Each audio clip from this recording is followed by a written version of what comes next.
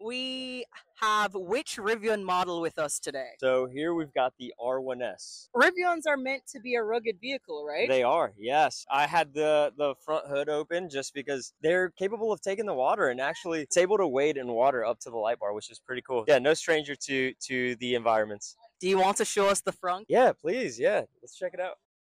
Uh, Look at that. Had it opened earlier, so it's a little wet, but it'll dry out once the sun comes out, right? Can you tell us about any other utility aspects on this model of the Rivian? Yeah, so this model is actually capable of towing up to 11,000 pounds. This specific model is 2 drive units, and it's got a max pack, so it's actually capable of 410 miles. So I actually drove the vehicle from Charlotte, North Carolina to the event and still had plenty of range left. There's tons of cool little features that, I'm a big fan of, because as the vehicle is equipped to be out in the mountains and just camping environments, there's a lot of cool little features that we've put into the vehicle that make that experience that much better. My favorite one I've seen online but never seen in person is the flashlight. Oh my gosh, yes. Okay, One of the things that you always need when you're out camping is a flashlight, right? So what better way to be out camping and it's already charged? Where it stores itself is actually where it charges it. Pretty cool. Get the opportunity to have a flashlight handy at all times. and Rivian branded. Yeah. You know, we live in time, we live in the future.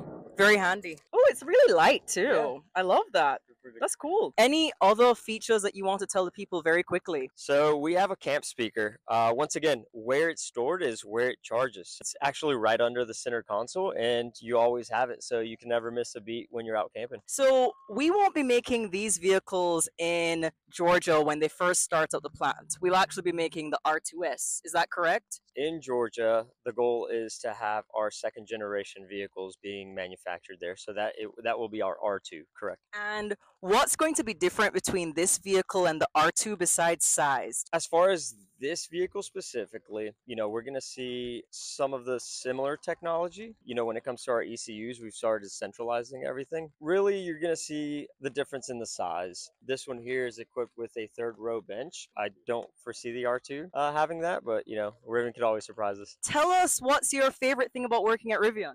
Oh man, the people in the culture. I think it's awesome when I can just ping anybody within the company and they are happy to support and help you in whatever it is that you might need help with. So even when it comes to our technicians, you can literally reach out to any technician within the shop and they'll be more than happy to help you. Amazing. Rivian, a great company that's going to be a Georgia company and have a East Coast headquarters here very, very soon. And we're excited to welcome them under the umbrella.